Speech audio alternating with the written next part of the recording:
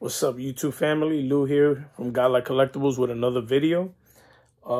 Today I just wanted to share with you some cool stuff that I found from when I used to collect before, when I was younger, and probably when I tried to pick it up again in the early 2000s.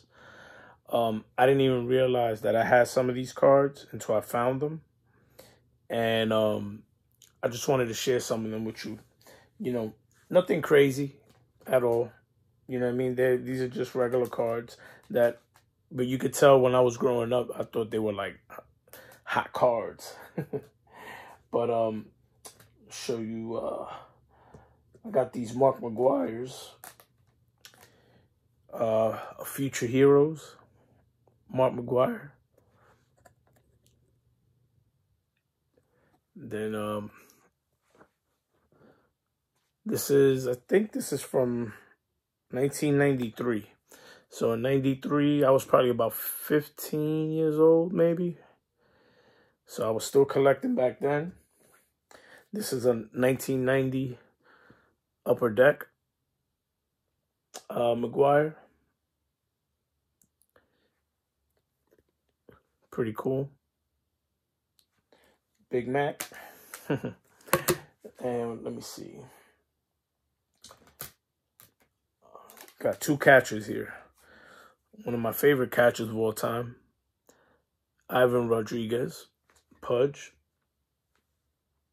This is the 91. Is it 91 leaf or 92? 92 leaf. Yeah. 92 leaf. Pretty cool. Yeah, I remember when I used to collect as a kid, buying packs with my buddies. And it used to be fun, man. Just ripping open packs. Here's a 92. Right? Is this a 92? No, 94. I'm sorry. 94 Topps. Topps All-Star Rookie Cup. Mike Piazza, Hall of Famer. One of the greatest hitting catchers, that's for sure. Pretty cool card there. I used to love opening up packs when I was a kid. It was so much fun, you know. Now, you know, I don't like opening up packs now because packs are way too expensive now, man. Here's a Mariano Rivera, Skybox Thunder. This one's a cool one. I think this is a 98. No, 99. 99. Another Hall of Famer here. And as a Yankee fan, you know, love that. Then I got a couple Derek Jeters. Upper Deck MVP, Derek Jeter. In the back. This is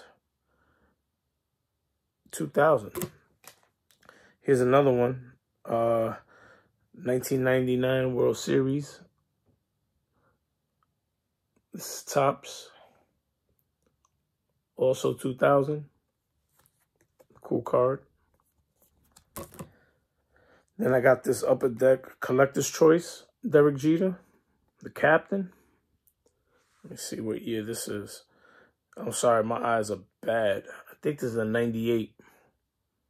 Very cool looking card though. And this one is really cool. Fleer Tradition. This Day in History. This is Fleer 2002.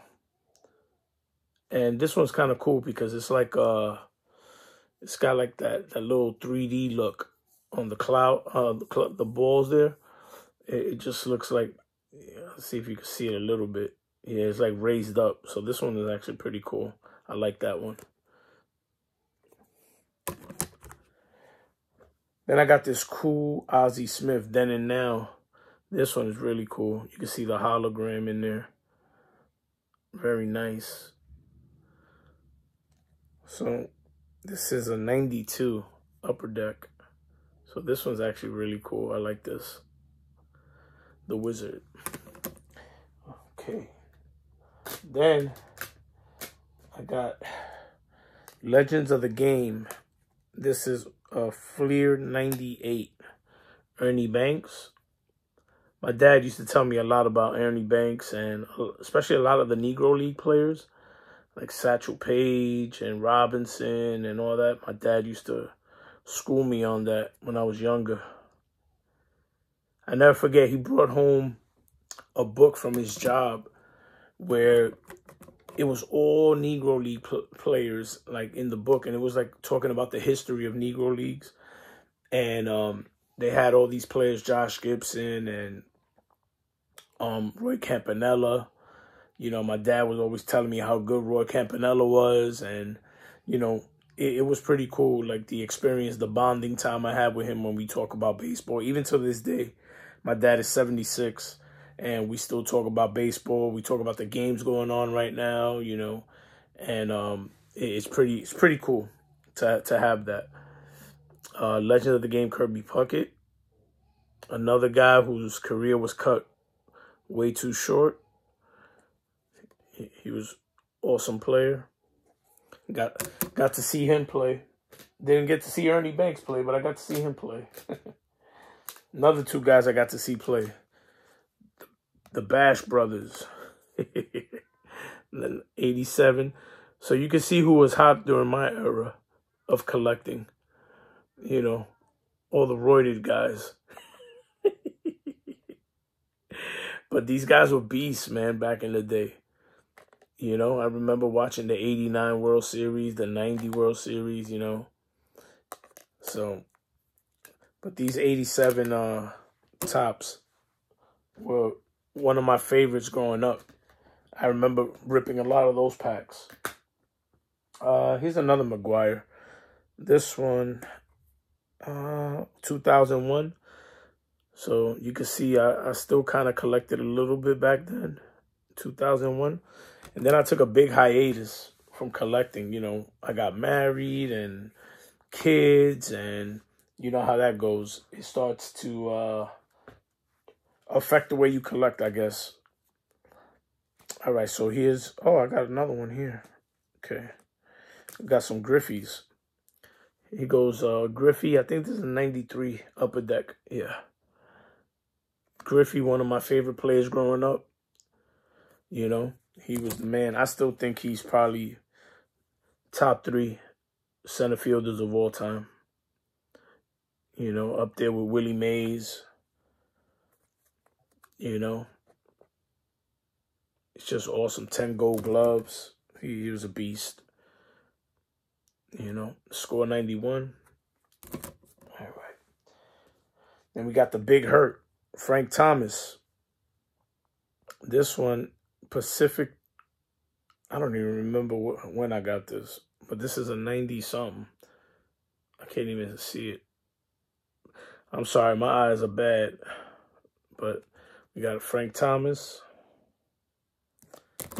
And we got another one. This was nice. The Big Hurt triple play. You see the hollow on the top there. Nice card. Triple play series. I remember when they came out. At that time, the market was so saturated with different people. Sammy Sosa, you know, back then. Him and McGwire were killing it. Let me see what they're... This wasn't... He hadn't done the home runs yet, the 60 homers yet with Big Mac.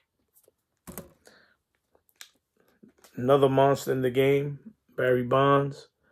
When I was growing up, he was the man too. You know, back when he was with the Pirates. Then he came over here. This is a nice card, actually. You know, very cool card. Top Stars. Very cool card. I got this Ichiro Upper Deck MVP. 2002, Season to Remember. I think this was his second year right here. Yeah, I think his first year is when he had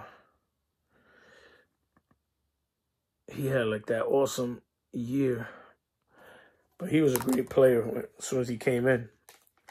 Oh, here's my man, Roberto Alomar at second base. He was always my guy.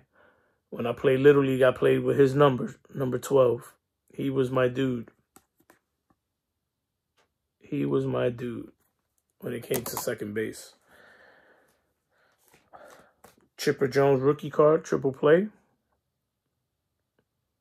As you know, he's also a Hall of Famer, and he was awesome too with that great Atlanta Braves team, man. They had a squad. Okay, what else I got? I got a Larry Walker, 1991, Topps rookie. The cup, trophy cup. Pretty dope. And I have a Tim Salmon, Boys of Summer score. You know, back then he was actually a pretty good ball player when I was growing up. It's a shame because I be looking at a lot of like rookie cards. Like I look at Manny Ramirez, who came up in the 90s, and A-Rod, and all these guys, man, that were monsters, and their cards are not worth anything. I got a bunch of rookie cards of Manny Ramirez, and they're not worth nothing. I remember when I was a kid, I thought it was going to be worth a lot of money. And this was my main man, 50 grand right here, Don Mattingly. And I know a lot of people don't agree. I still believe he should be in the Hall of Fame.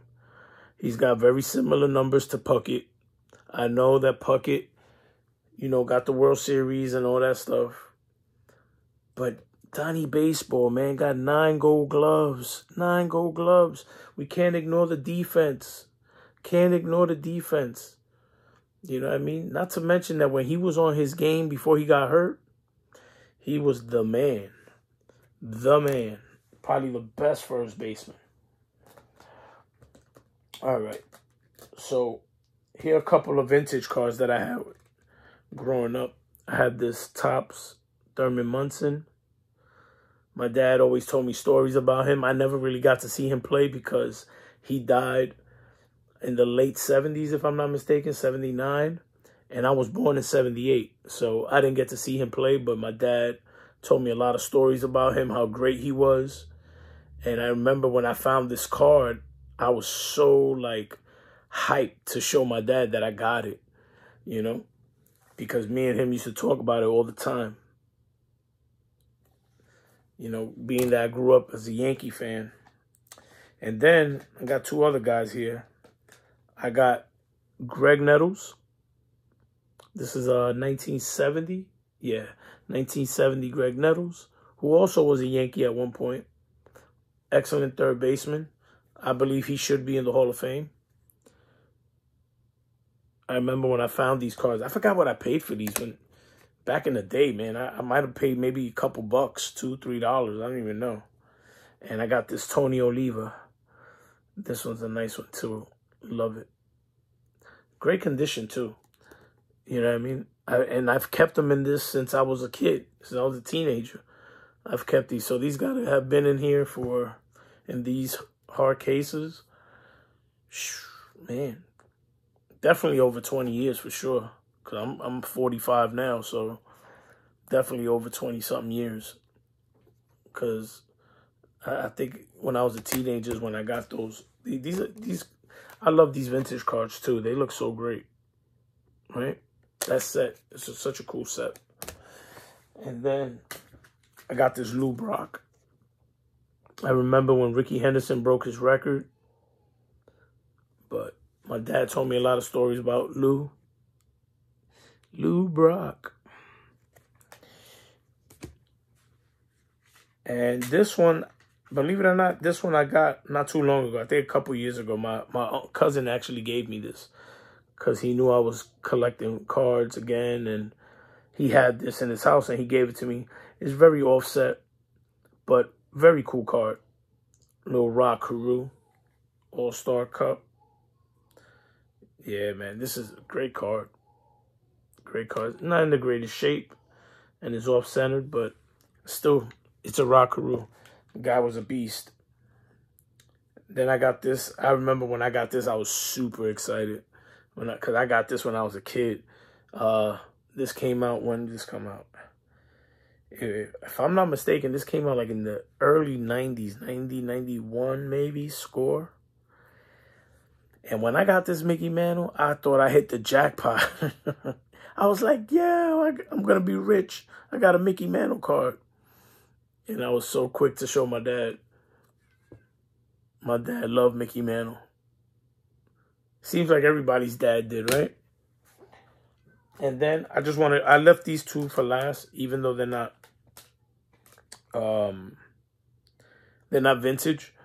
But this is a Fleer 2002 Albert Pujols. And I think this is the last year I was buying cards and packs and stuff like that. On occasion, I would pick some up just to rip, but I think this was like 20 years ago. And I didn't do anything until a couple of years ago that I got back into the hobby. And here's a cool one. I didn't even realize this until I was really looking into it. This card is numbered. This is an Albert Pujols 2001. It's a rookie card, Fleer Focus Prospect, Albert Pujols. And this is such an awesome looking card. But it's also numbered to $9.99.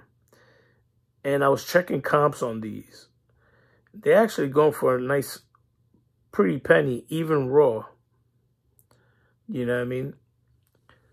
So I'm not sure if I want to send it to get graded.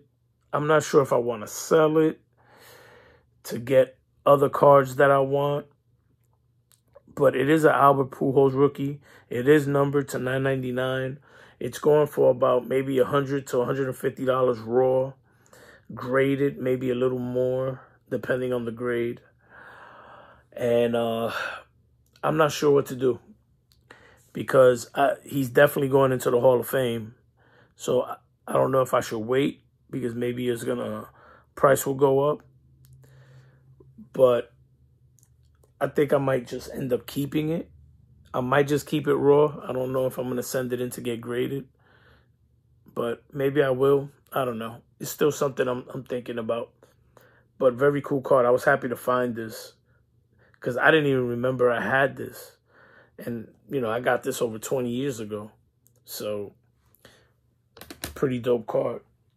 But yeah, that's pretty much it. I wanted to share with you. You know, oh, here's a old Ozzy. 1981, I believe. Tops, yep. This is a nice one. He sets the new assist mark for shortstops. So that's a cool card. But yeah, man. This was a long video. But I just wanted to share some cards with you. Show you what I had. Thought it was pretty cool. You know, I was going down memory lane looking at some of these cards. There's a bunch of other ones, but it's just too many cards to show. But these I had in hard cases, so I knew that they were important to me back then. So I figured I'd show them to you. So I appreciate you checking out the video. Comment down below. Tell me which card you like the best. And I'll see you soon. Take care. God bless. Peace.